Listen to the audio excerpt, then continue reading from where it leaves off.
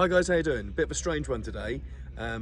We're on a bit of a road trip. I've got my good friend James on the camera there. Say hello, James. Hello. And we're going to be picking up a beautiful scratch-built Star Wars model today.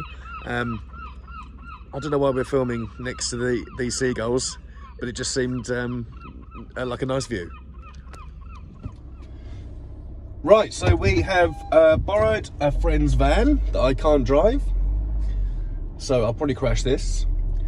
And we've got our bacon sandwiches and coffee, and we are now on the not so long road, it's only about an hour away, on our way to pick up our lovely Star Wars scratch-built model built by my good friend Gary. So, on the road ahead. I've got to concentrate now before I crash.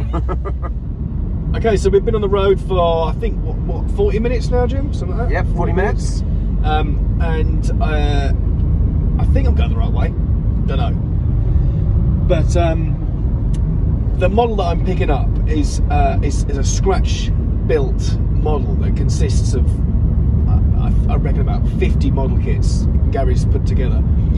And it's beautiful. It's a concept model of the Mon Calamari ships. Ooh, yeah, I love a bit of Mon Cal.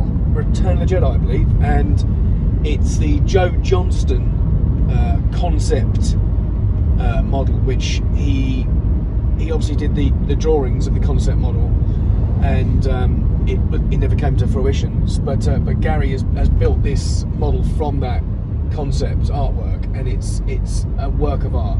And I don't really buy other people's work, I never do really, but this opportunity came up to buy it, and we are literally only about an hour away from each other. It's not something that can be posted because it's like 65 inches long, so this was the opportunity to get it.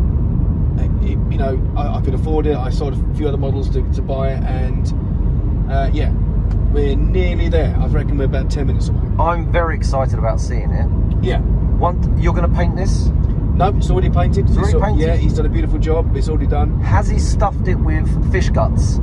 So it's got that Mon Cal smell? It hasn't. Well,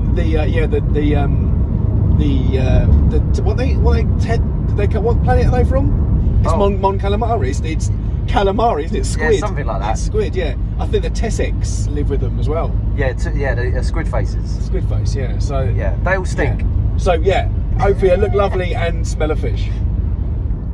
Okay, so here we are with Gary in the shop, model behaviour, which is already I've fallen in love with because it's amazing here. But this, as soon as I walked in, wow! I just I'm so thankful that Gary's let me pry this out of his hands. It is all your fault, John. And I just can't wait to get this home. It's just a work of art. And thank you so much, Gary. I can't thank you enough for letting me add this to my collection. It's a beautiful, beautiful piece of artwork, and I will look after it. It's now my fifth son. Just don't drop it on the way home. No, or the way out. Okay, so we now have this beautiful beast back home in the collection, and it's absolutely stunning. I just can't get enough of it. Looking at it, it's a work of art. It's I just can't believe it's sat here now in my model room. It's just such a gorgeous model. The underside is just, again, breathtaking.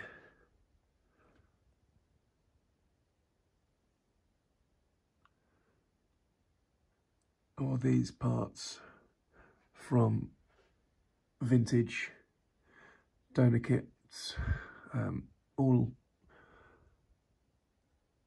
original styrene parts, nothing's cast. There's so much on here, from the 1700 Tamiya kits, the Tyrrell F1 kits, Morse Carl, this list is endless. It's lovely. Sat V, engine parts. There's all that detail on the bottom as well. It's just such a joy to look at.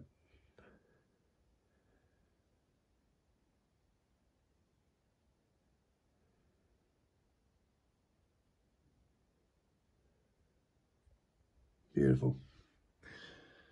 Can't thank you enough, Gary. And this is one of Gary's books, Epic Scale Software Modelling, which is wonderful because he goes through all the process and what kits to buy and that sort of thing in recreating your own one of these beasts. He's done a few of these. He's done the Neb B and a few other cruisers, another sort of Dreadnaught sort of style build. But this is it. This is I mean, this shows you that's the original concept that Johnston did, and he's written about it here. It works out to be 1 by 7,800 scale, and it took him 240 hours in total.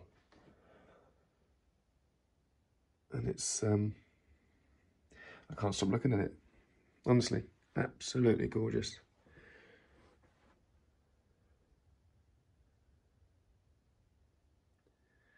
And it just, I mean, the sheer size of it, I mean, that's the studio scale sandcrawler behind. And it's longer than that, 65 inches, I think he said it was. There's a part under here that covers the thread that goes in the base underneath. And then there's a part on top that you just pop off, and the thread, if you want to turn it upside down, which I'll do at a later date, to see the gorgeous underbelly. But it's just inspired me so much to do something similar. And yeah, it just looks mean.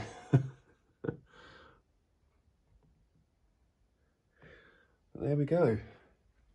The Rebel Dreadnaught,